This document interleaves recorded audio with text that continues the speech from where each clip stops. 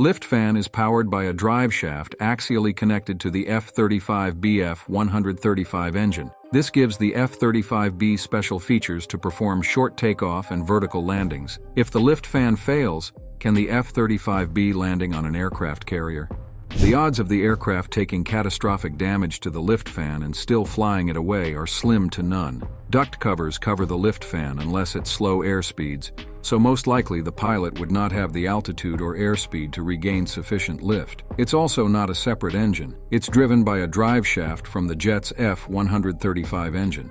The F-35B does not have a tailhook. If, for whatever reason, a vertical landing was off the table but the plane was still flyable, the pilot would divert to a shore field for a conventional landing.